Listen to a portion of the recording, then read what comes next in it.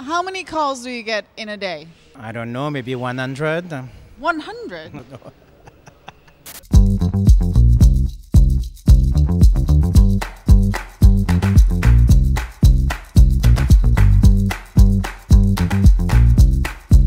Hello everyone, I've tracked down Lucien Pagès. Can you tell us a little bit about what it is that you do? Alors, I'm a PR, so I have a PR company, and we are the link between the designer, the brand, and all the people who are doing the communication.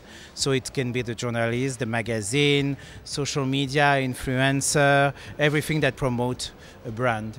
So what do you think motivated you to start doing PR? I think it's my love for fashion. I wanted to find my own way in fashion, and PR arrived on my road, and I decided to go with the flow.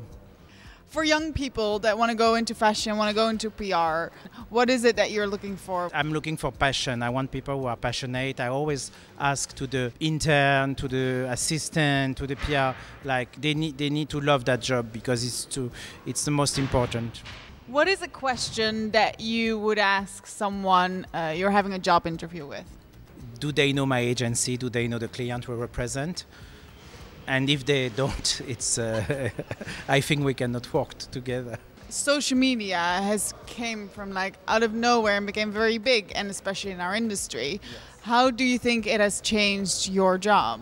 Now we have to create buzz, you have to communicate. So the social media for me is another tool, and it's an important tool because everything is like passing through that media, and I cannot say it's not important because I will lie.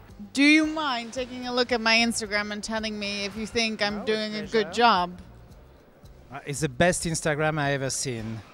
What I like is that I see it's a real Instagram. You don't buy followers. No, I don't. You have to improve it in being real, in being yourself. Like you have an amazing career, you're working for the best designer. I mean, if people are smart, they will follow you more and more. What would you say is the craziest thing that has ever happened to you in fashion? There was a very special event, and someone was invited by mistake, and we have to cancel this person. So I create a fake emailing saying that the party will be cancelled, but there was only one person in CCI.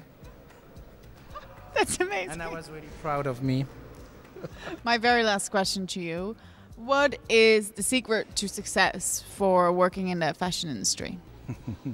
Don't sleep with anybody, it's not working. I think you have to believe in yourself and to be truly what you are, and the success will meet you. But you need to be passionate, as we said before. I completely agree. Passion is key. Bye, everyone.